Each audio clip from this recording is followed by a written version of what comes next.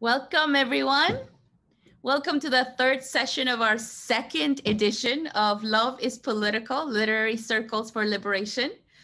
We are currently reading Olga Segura's book, Birth of a Movement, Black Lives Matter and the Catholic Church.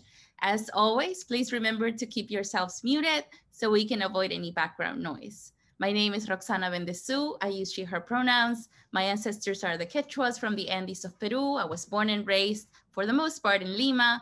I'm excited to be here with all of you again to engage in this bi-weekly collective reflection. I would like to invite our dear friend Rosemary Pace to share a prayer with us. Rosemary is a longtime member of Pax Christi and has had many roles throughout the years. Currently, she is serving as the coordinator of Pax Christi, New York State. Rosemary?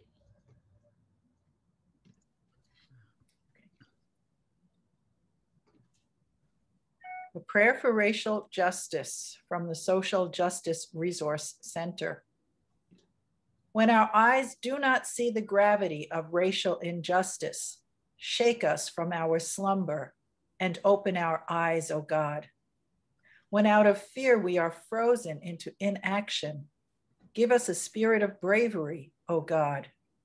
When we try our best but say the wrong things, give us a spirit of humility, O God. When the chaos of this dies down, give us a lasting spirit of solidarity, O God. When it becomes easier to point fingers outward, help us to examine our own hearts, O God. God of truth, in your wisdom, enlighten us. God of love, in your mercy, forgive us. God of hope, in your kindness, heal us. Creator of all people, in your generosity, guide us. Racism breaks your heart. Break our hearts for what breaks yours, O God. Thank you, Rosemary. What a beautiful prayer you've shared with us. Well, now, as it's customary, I would like for us to read our statement of principles. I'm going to share my screen now, and who would like to go first? A liberating vision. Our commitment to follow in the footsteps and example of Jesus, born to a people suffering oppression, forced to cross borders as a refugee, devoted to supporting the struggles of marginalized people, persecuted and violently killed by the ruling empire, guides our discernment of the current signs of the times and leads us to affirm the following. Land acknowledgement. Pax Christi USA wishes to acknowledge and honor with gratitude the land and waterways and the indigenous peoples, past and present, who have stewarded Turtle Island, a territory that includes what is currently known as the United States of America. We recognize and uplift the understanding that much of this land continues to be unceded and that many indigenous peoples' nations currently lack federal recognition. Thank you. Acknowledgement of the legacy of slavery. Pax Christi USA wishes to acknowledge the despicable actions of the transatlantic slave trade that paved the way for current and anti-Black racism. The labor of enslaved African people built the physical structures and generated the wealth still enjoyed by many of this country's institutions and families. We recognize that while many Catholics were abolitionists, still others profited from this shameful practice, and white people continue to benefit from its legacy to this day. Thank you. I'll do it. Acknowledgement of the role of the Catholic Church. Pax Christi USA wishes to acknowledge and repent for the role of the institution of the Catholic Church in the process of colonization, and its complicity in the sins of anti-Black racism, enslavement, and segregation. We commit ourselves to follow the leadership of Black, Indigenous, and other communities of color, including those within the church, and to support them with intention, time, and money in the struggle for collective liberation. Thank you. And now our second page. On racial justice. Racism penetrates every aspect of life in the United States, seeding the terror that continually threatens and kills people of color while perpetuating white supremacy and leaving all of humanity disfigured. The historical reality, readily apparent in policing, the prison system, education, and highlighted in the racial inequities heightened during the pandemic, indicts our society as one in which Black lives have not mattered. We assert that Black lives matter and that the violence inherent in systemic racism is an affront to the God who creates, redeems, and sanctifies all and calls us together as one family. As a community of conscience, we stand together and fully support the divestment of resources away from policing and toward education, healthcare, and community investment designed to serve people. We support reparations for the suffering inflicted on Black people because of slavery, Jim Crow laws, and targeted mass incarceration. Thank you. Thank you for reading that. To me, it's such an important effort to center what we've put together collectively. And it's important for us to ground ourselves before having these conversations. And I think we've been doing a fairly good job. I hope you agree. We are going to continue now our conversation with a member of our organization. His name is Isaac Chandler, and he's going to join us now. Isaac uses he, him pronouns and is our National Council Chair. He's a high school science teacher from Jasper, Florida, a longtime member of Pax Christi USA, and has served in various groups, including the Pax Christi Anti-Racism Team, PCART, the Youth and Young Adult Forum, and has also served on the Planning and Programming Committee for the 2012 National Assembly in Atlanta, Georgia.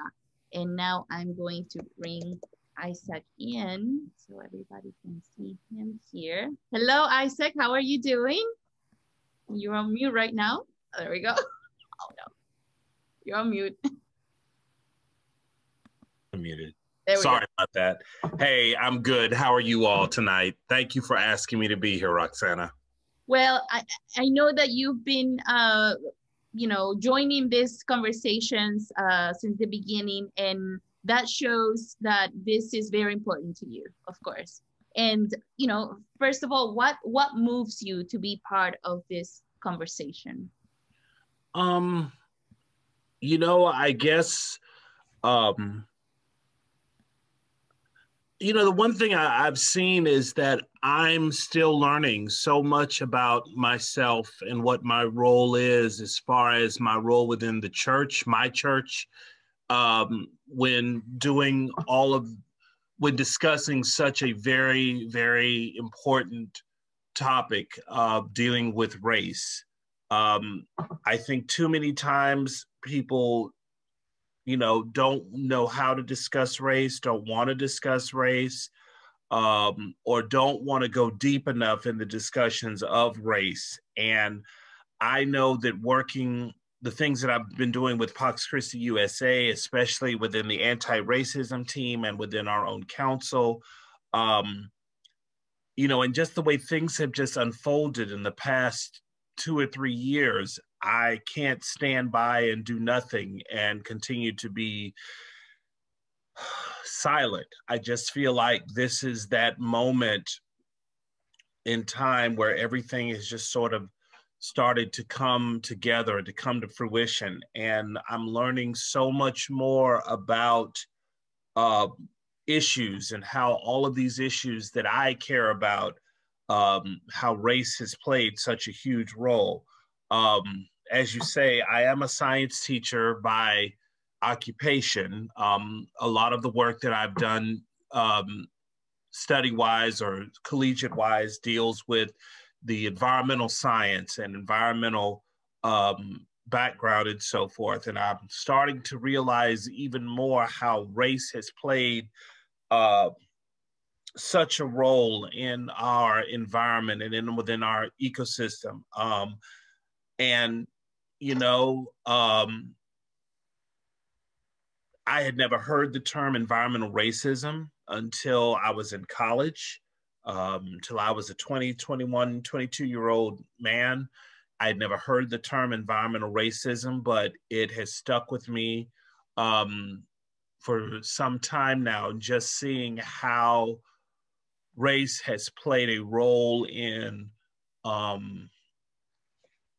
where resources have been placed and where things like pollutants and so forth have become impactful in the community, where certain things are placed in the community that can have adverse effects on health and so forth and so on.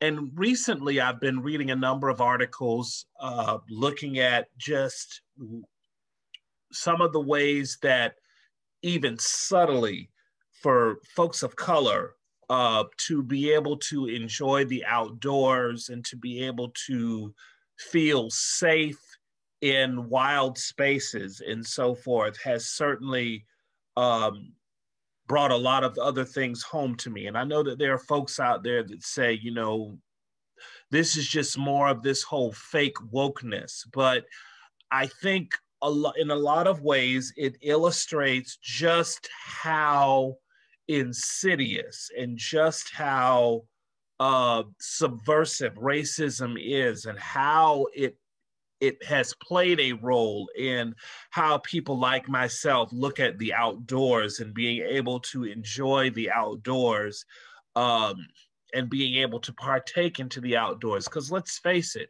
we've all heard the stories, or maybe we're aware of the stories about how those of us that go into the woods and go into the woods in certain times of the year, you know, and then we're found hanging from a tree or murdered without any, you know, with such impunity, and where these cases have become unsolved, unmarked graves where our bodies have lain, where we've tried to participate in things like camping and so forth, and yet our presence is questioned. And of course, that certainly gelled together with the whole thing with the gentleman in New York City Park who was a bird watcher, who, you know, this woman called the police on him because he dared to question the fact that she had her dog without a leash.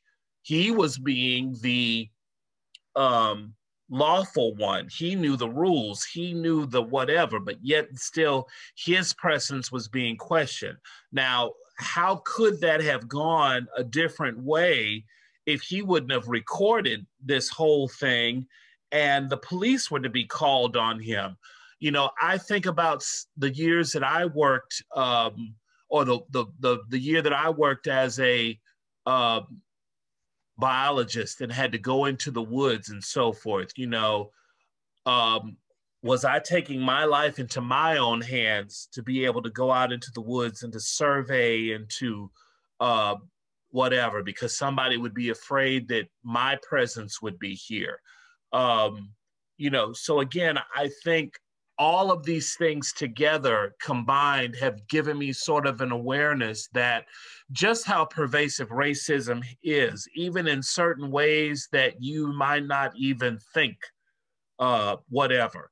And the whole fact that there's now this whole attack on the 1619 Project, you know, where, you know, I think people are given the opportunity to sort of learn other aspects of our history and just to sort of see how racism has shaped systems and so forth.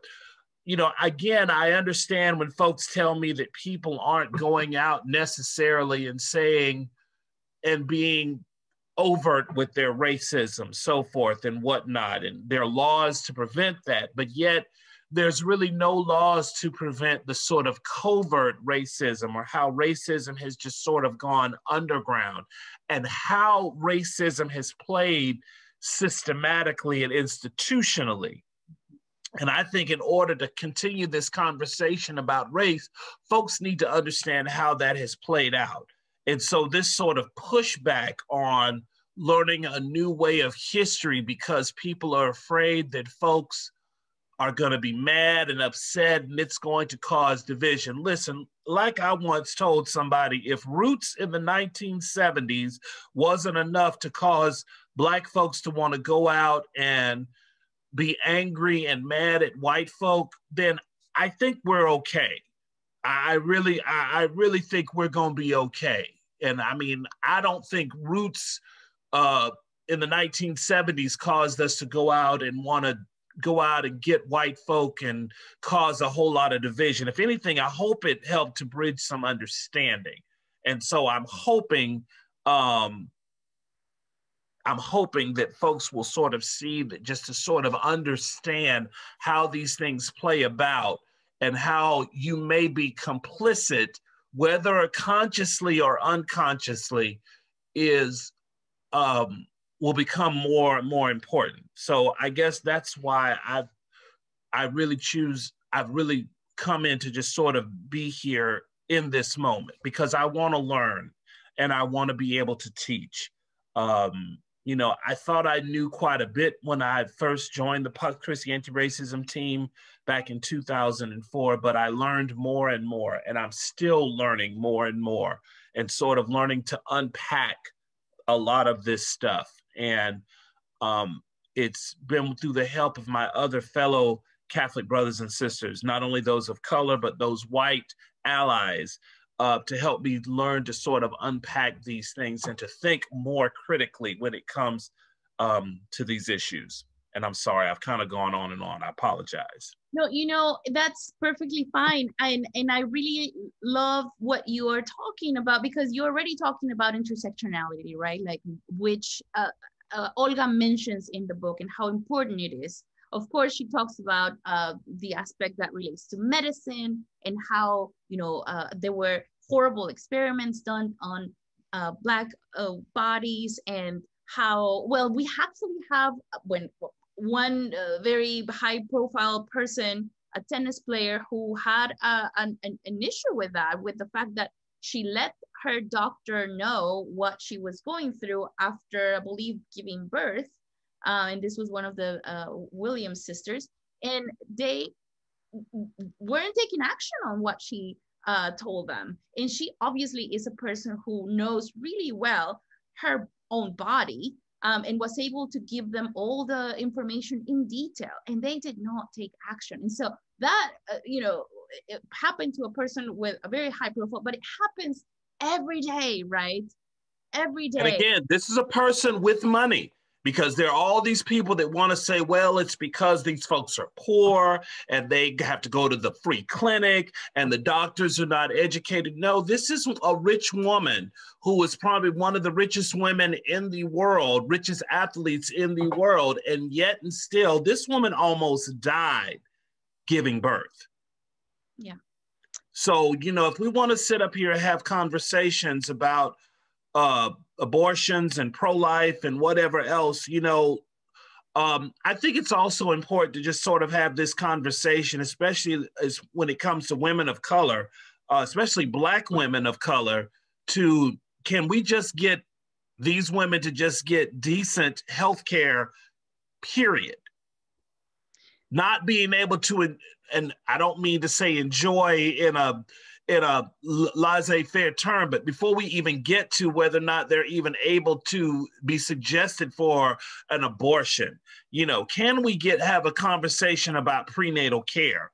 Can we talk about pain management? Can we talk about, you know, things that you need to be doing to take care of your baby?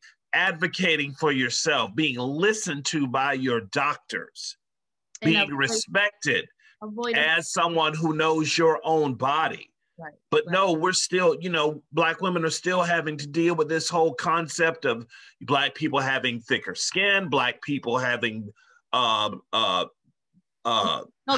pain tolerance. Come on. Garbage.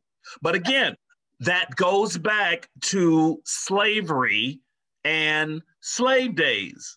Mm-hmm. These folks were, you know, they came from a people that were able to work long in the fields and could stand the heat and could do this and do that and deal with hard labor. They are built for this. And even this concept of resiliency, like we, you know, have to gather strength. You know, all human beings have to gather strength and to continue going when something horrible happens.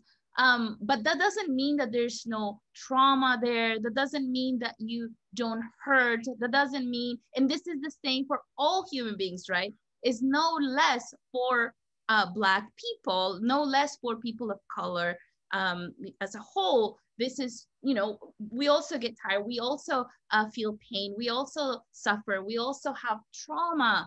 And so when people, you know, talk about resiliency, they really have to consider that being resilient doesn't mean that you can put more on somebody, right? Like you can just get more of their energy or be like, well, get over that. No, like, let's not do that. Let's work on this. Let's find support, right? Let's find resources to support people who are going through various struggles. And again, that's some of the reason why a number of us still don't feel like we need to go to the doctor.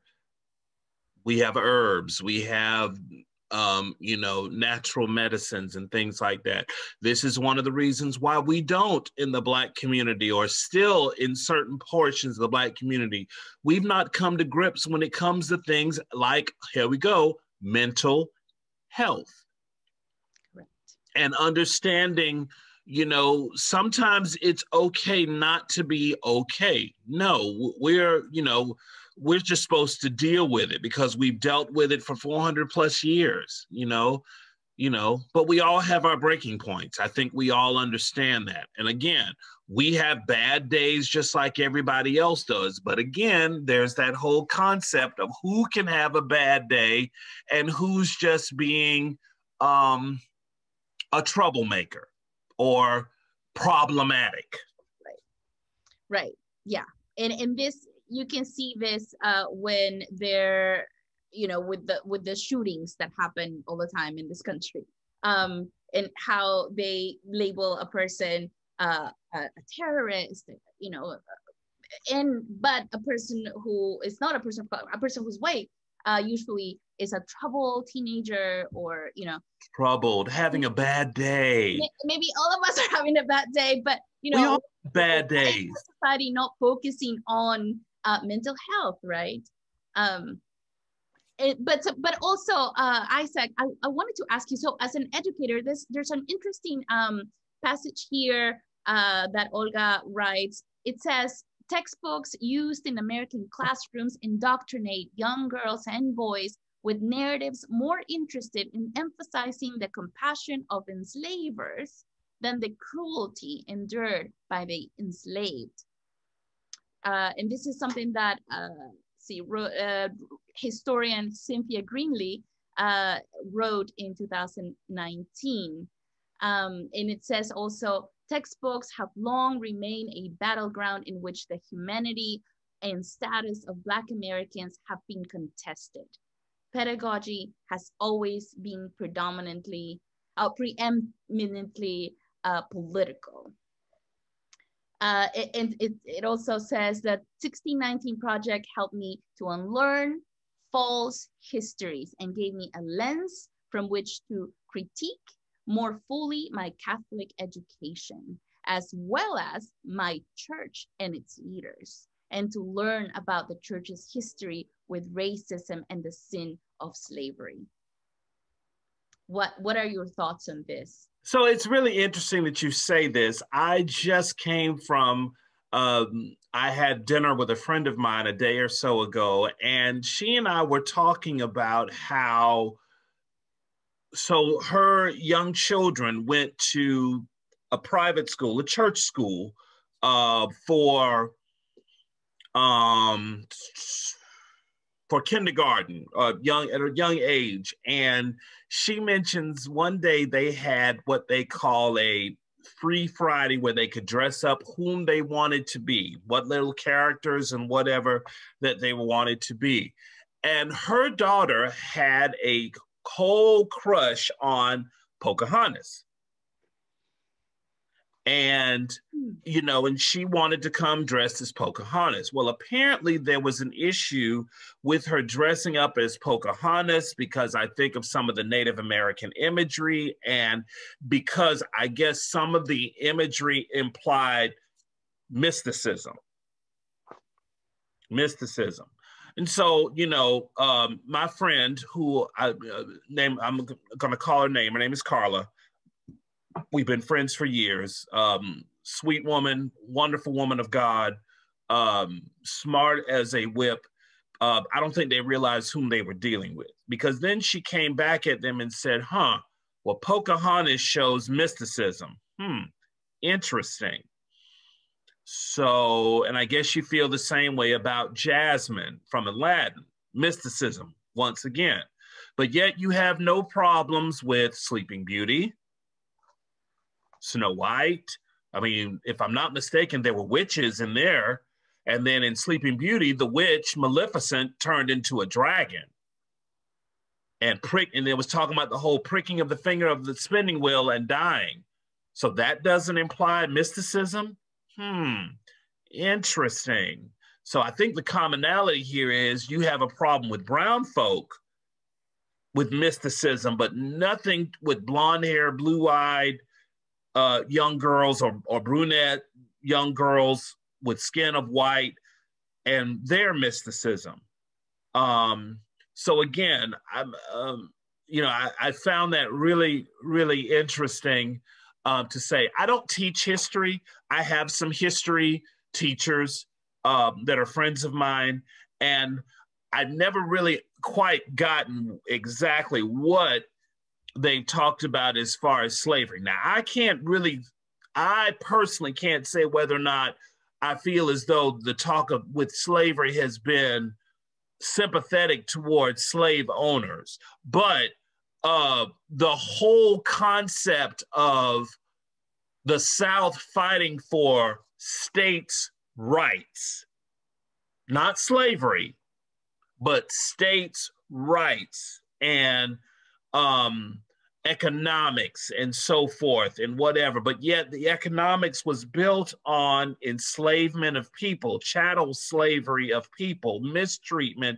of people. I don't think they really deal too much in that. And, you know, part of that is, I think, because we've shifted the discussion when it comes to education. Let's face it, a lot of education in the country of the United States of America we live in is all based on passing a test. It's all based on passing some sort of performance test. And listen, I understand it. I get it. I had an achievement test when I was in school. I get that. But these sort of standard-based tests where you have to teach this standard, and sometimes we do that to the detriment of really going into details about things that really happen.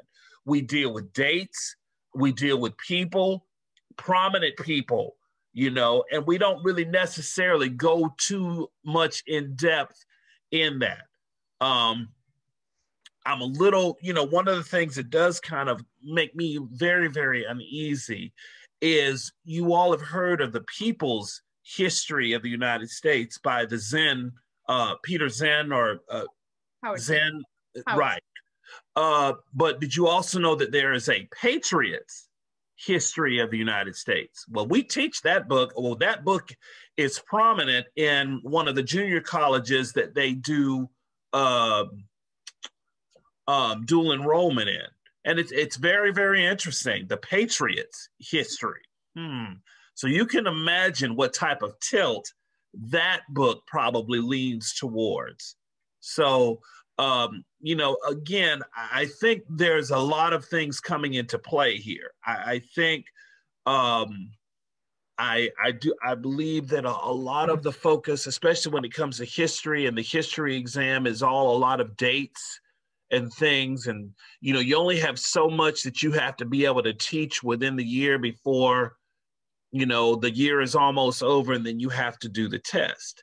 So there's not a whole lot of room for a lot of extra time to do a lot of extra stuff. And then, you know, frankly speaking, you're right. A lot of the textbooks leave out a lot of nuances when it comes to a lot of this stuff. And, Black people really don't ever really get interested, except, you know, maybe one or two times, about 3 times during the whole book. We'll talk about the first folks that came over in 1619, you know, even though there were Africans that were here since the 1500s. I mean, you can go back to the founding of St. Augustine and talk about that,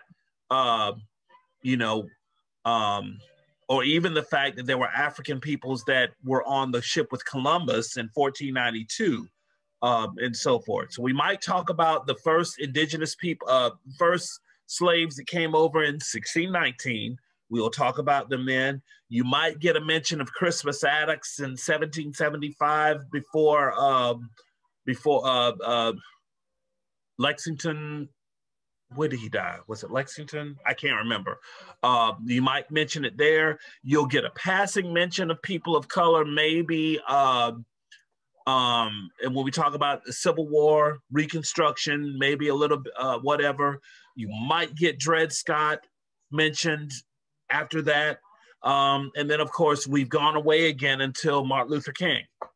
And the interesting thing is that when they talk about, you know, slavery, just racism in general, they talk about it as if it was in the past, right? Like, we have overcome this, and now, you know, you had Obama, and, you know, now Kamala is here. So that was back in the past. So just, you know, get over it. And it's like, whoa, no, like, this is systemic. It doesn't matter who's up there, actually. This is systemic.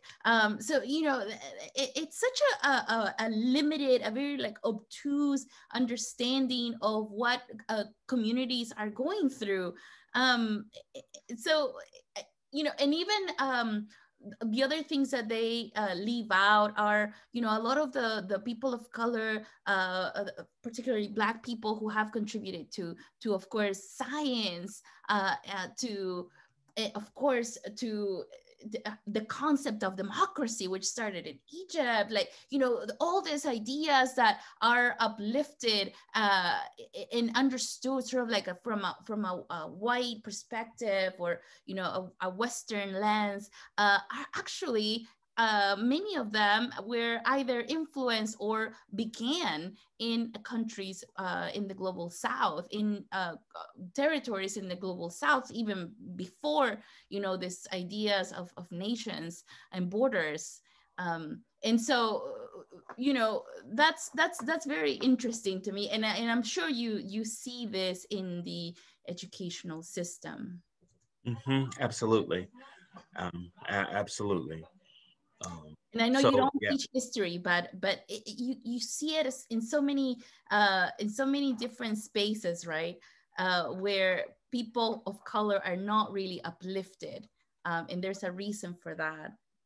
A lot of the walls are never going to uplift the people who, because of white supremacy, were in roles of, you know, what that were seen as less, even going there, right? People who were doing the cleaning, people who right now are picking the crops, people who are literally keeping us alive, right? We have all of that is not going in the walls of achievers. It's not really going in the rooms of people getting, right, because they weren't the big people making the big decisions in the room. room. You know, they weren't the ones that were in the room writing the Constitution. So this is why, you know, and of course, that's always the excuse that folks say, these were the guys in the room. These were the ones showing the leadership to build and whatever, and da da da da da da da da da da. But again, it is, you know, but again, you definitely say it is those other folks who work behind the scenes. And I think, you know, to be honest with you, if I can pull at least one positive thing from this whole thing about the pandemic, is those were the folks that were keeping us maintained. And a lot of them were the people of color.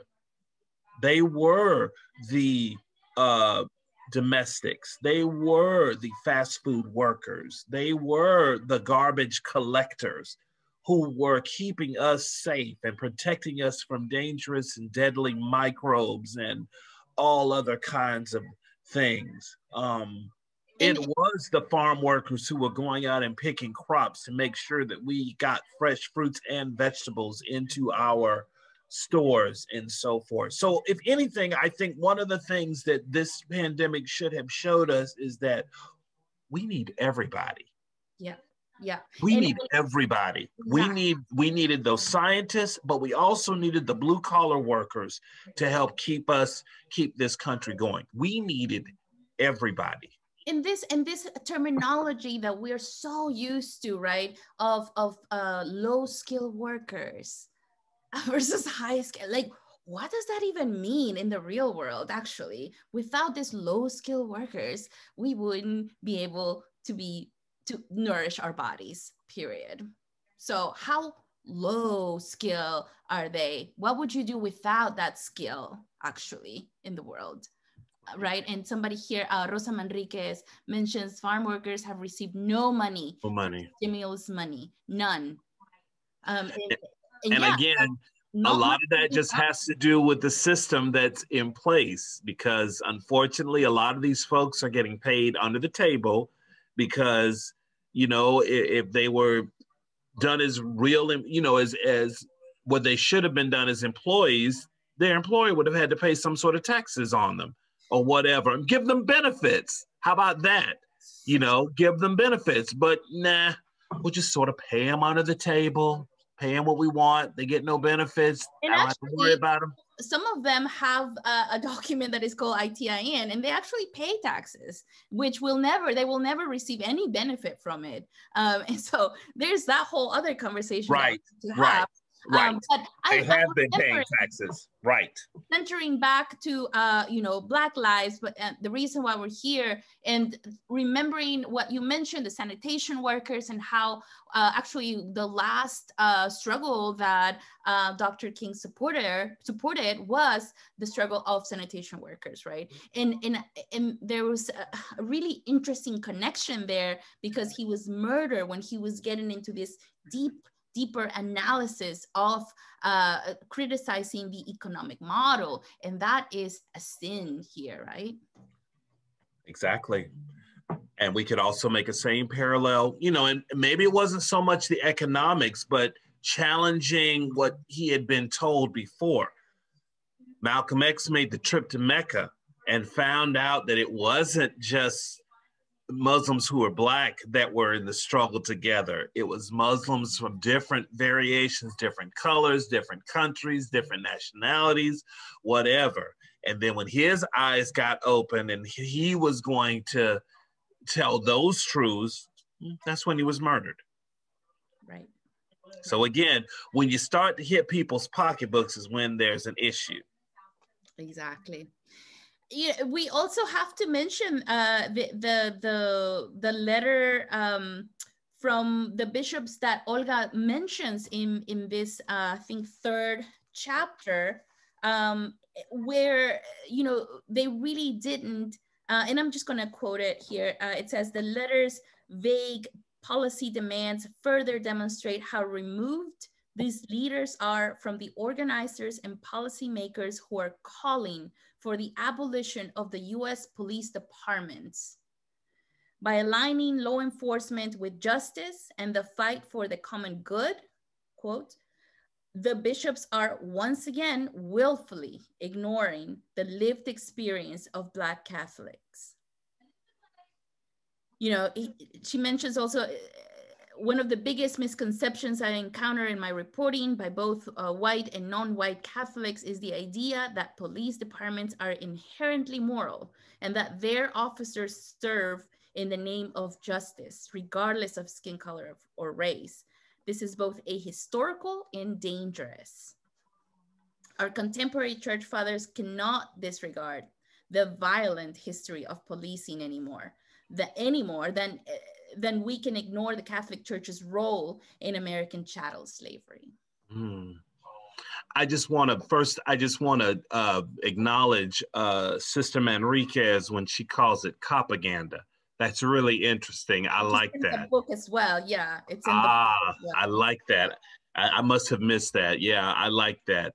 I like that. So again, you know, and I think one of the things, because we actually looked at the letter, the most recent letter, and I think again, you see institutionally and systematically why the letter was not, some of the problems with such a letter. First of all, you know, I think it's great when we want to do documents and when we want to make statements. And I understand that, you know, that being involved with, you know, in certain workplace things, you have a document that anti-discriminatory and we hate this and we don't do this and we da da da da da da da.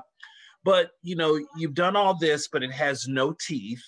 It has no sort of legal footing to allow someone who feels like they've been discriminated against or whatever to be able to use that document to come about any justice. So really you've just put out a document just to make yourself feel good.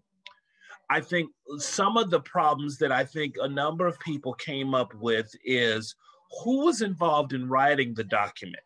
Did you have church leaders, church lay leaders who really had been studying and working on this thing to play a role in the construction of this letter? And then after you have a committee do it, then you had a higher committee, which I'm going to be honest with you, I'm wondering what was the makeup of that higher committee of bishops that went through and then, you know, pulled out this and that, you know, in a sense, sanitized the letter in a sense to make it affable to them. So again, I think the process was flawed and the process was inherently racist and so forth and so on, as far as how, whatever. I think, you know, I think someone just said it. I think when we deal with racism and talk about racism, we always talk about what racism does to people of color,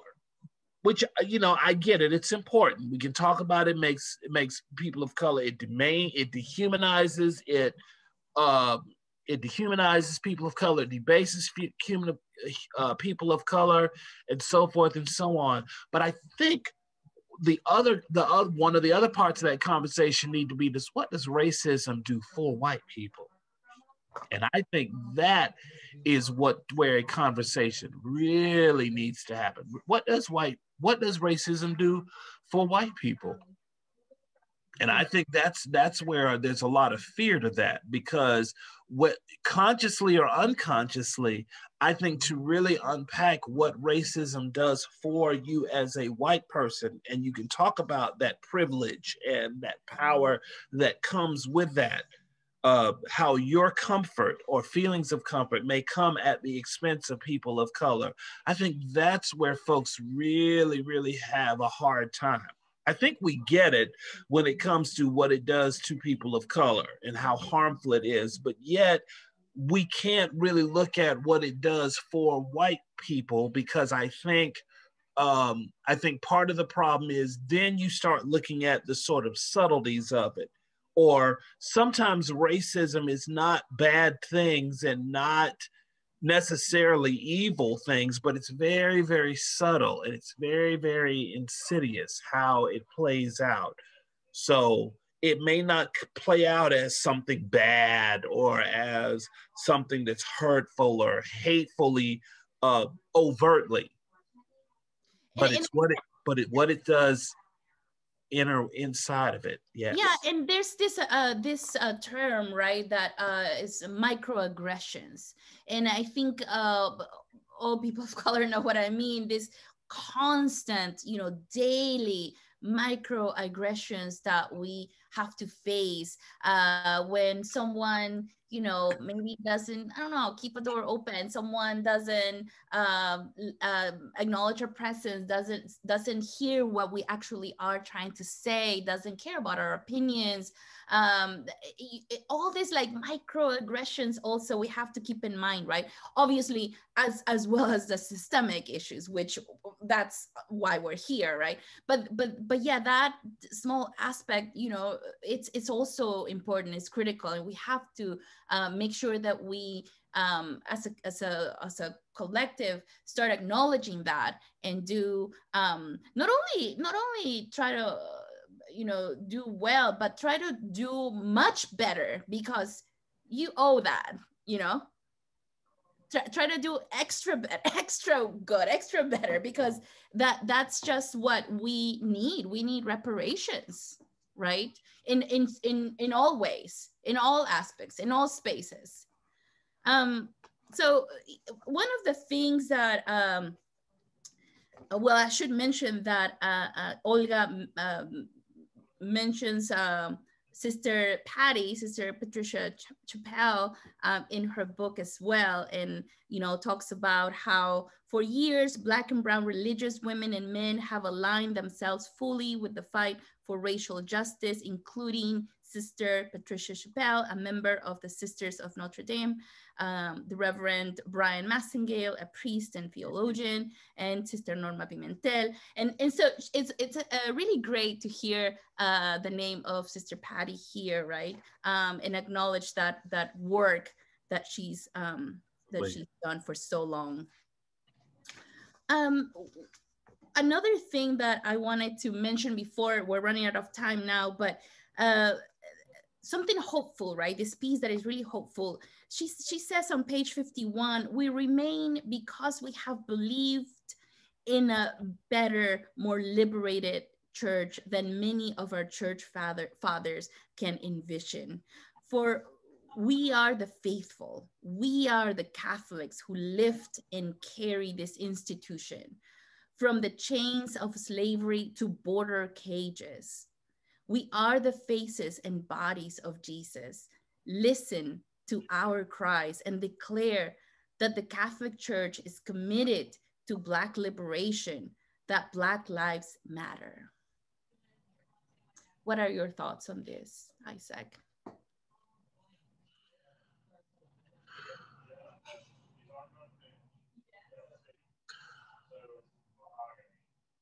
I guess personally for me, I do remain hopeful, because, I feel like, I was born and raised in this church. This is my church. This is my church home. I've seen just other faiths and how they work and how they go about. This is just where I feel comfortable, and whatever. But there are times where I do wonder why I stay. And I just have to be very, very honest with you. But groups like this help. Being involved in Pax Christi have helped, especially when you start looking at the intersectionality of a lot of these issues. And I think that's where this becomes extremely important, to understand that, because, racism is a very, very complex subject. And it has several different levels. And when you look at all of the issues surrounding the lives of people of color, when you look at economic justice, and when you look at environmental justice, and when you look at, violence, gun violence, and you see those connectedness and how it all connects in the perceived superiority of one race over another. you know, that people are talking about this and addressing those things, it definitely is a sign of hope, and the possibility of sort of a revolution happening within the church. And to be a part of this is certainly exciting, but it's definitely, you know, but it can be a little bit disheartening at times. But I'm hoping that folks continue to be energized by it. Like I said, I'm happy to, I'm so pleased to be able to be a part of this discussion, and that we're going to have Dr. Segura or Mrs. Segura come with us and speak with us at our conference in little less than in a little more than a month away. I'm so Yes. those type things just continue to give me hope. And then just, you know, hearing the words of our own Bishop President and some of the things that he said and his leadership, so much of this. And, you know, I can't say enough about people like Brian Massengill and Sister Patty Chappelle for continuing to provide that type of leadership that is so desperately and critically needed during this time. And these folks need us, and we need to amplify their voices with our voices. Exactly.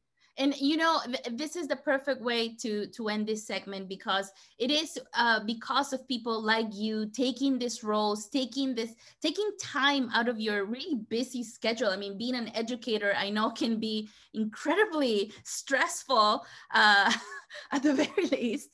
And so for you to dedicate this time to share with us your wisdom, your knowledge about, you know, your own lived experience is what we need to get this, to continue this work for collective liberation. And so I want everybody to unmute yourselves and really thank Isaac for this amazing presentation and sharing that he's done today. Yay, Isaac. Thank you. Thank you. Thank you so much for your Thank you. Thank you. Thank you so much. Thank you, Isaac. Thank you all so much. Thank you. It's an honor to be here. It's an honor to be here, and to be honored to be here with the people of Pax Christi USA, and those who are not, and to those who are allies of what we are about, and so forth and so on. I'm thrilled to be here. Thank you so much. Thank you all. And now it's time for y'all to have your discussions. I'm going to send you to the small groups, and I hope everybody did their homework and brought a question, a reflection, in something that you can share with others, so you can get that conversation started. And so now I'm going to create these rooms here, and you can just click accept and you'll be taken to your room. I will see you at 8:25, and we will do a brief closing. Woo, how was that? Was that great? That was amazing. Oh, not only about, you know, having a conversation, right? This is also about building community and being with each other, and bring honesty to the space, and bring your true selves, and just, yeah, all the questions, and this is the right space for that.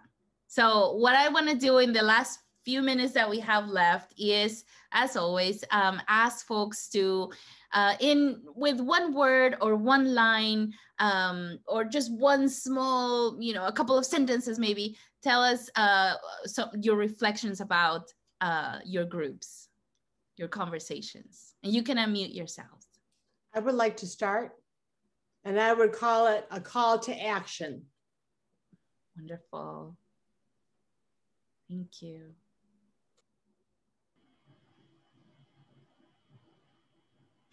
I would like to say that we in Pax Christi write a draft of a pastoral letter that would speak as if the bishops were being truly honest to the Gospels, the prophets, and to each other. Amen.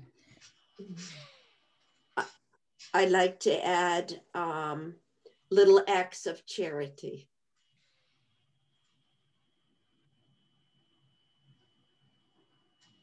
So we're trying to stay hopeful in the direction of the church. And I'd like to piggyback on Arthur. You know, when the bishops in Appalachia stopped writing their combined reflection, the people of Appalachia wrote their own big pastorals. So, a great idea. And the other side of that is the importance of listening to the people who are most affected by those things that are wrong in our system. Yes. I love the reminder that we are the church. Mm-hmm.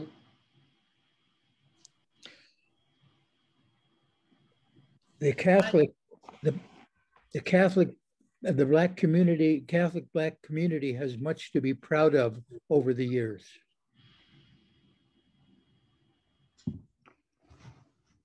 Mm-hmm.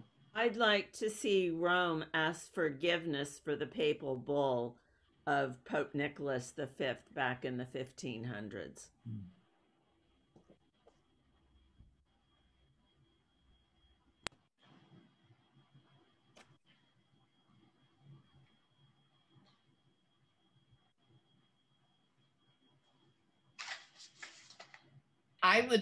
We would include in the letters when we write to the bishops, Dan Berrigan's beautiful last sentence, bread gets inside humans. And Jesus would never, ever turn anybody away. He was inclusive and most welcoming. And we as followers need to emphasize that in our letters.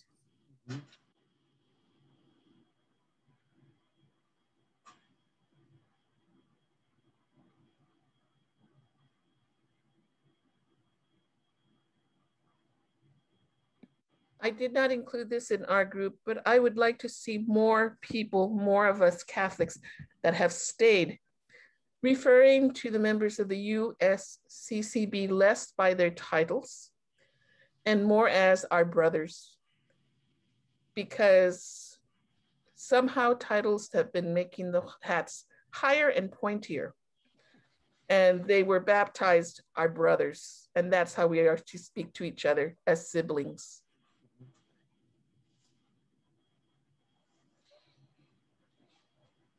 Amen. Thank you for all of these reflections. One other, a couple seconds for others to share. Oh, can I double dip and say Saul Alinsky would do some things in Rules for Radicals, so maybe we should all send a little donation to our local parish and have Mass offered for openness and questioning, for a more open and questioning hierarchy.